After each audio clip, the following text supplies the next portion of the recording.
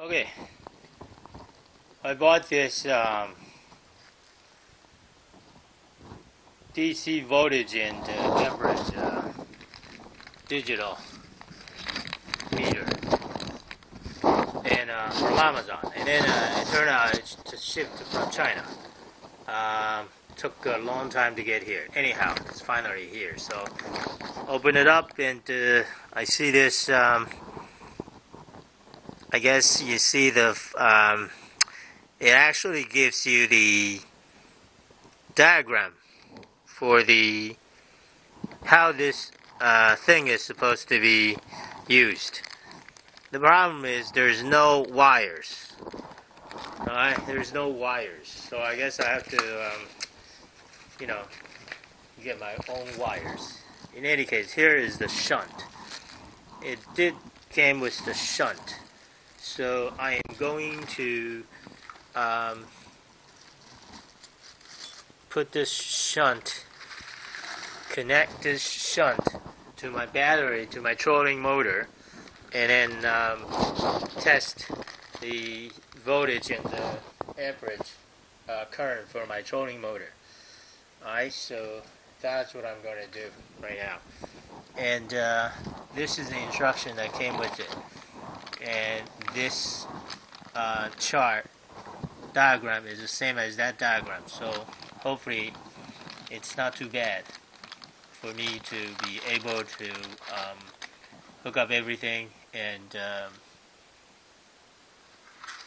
do this connection. So there is the 4 ports, and there's the shunt, and then there's the DC battery, and then there's the load, trolling motor. So that's what I'm going to do right now. So as you can see, I'm going to connect the load positive, which is this guy here, trolling motor positive, to my load positive to load battery. So that's what I'm connecting the first thing, which is here you go. Alright, trolling motor. Oh, here's the positive. I gotta turn this batteries around. Exactly the same as what's on that diagram.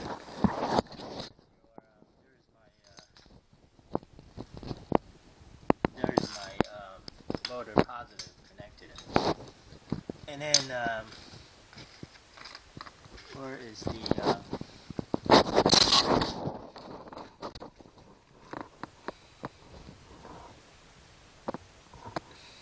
so I need to get a slotted screwdriver here so I can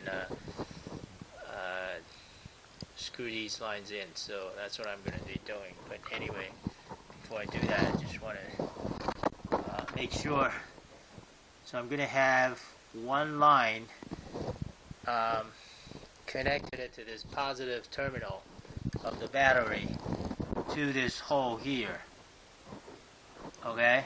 And then I'm going to have the second hole with a small line connected to the battery, the negative. And then I'm going to have another line from the negative to the shunt,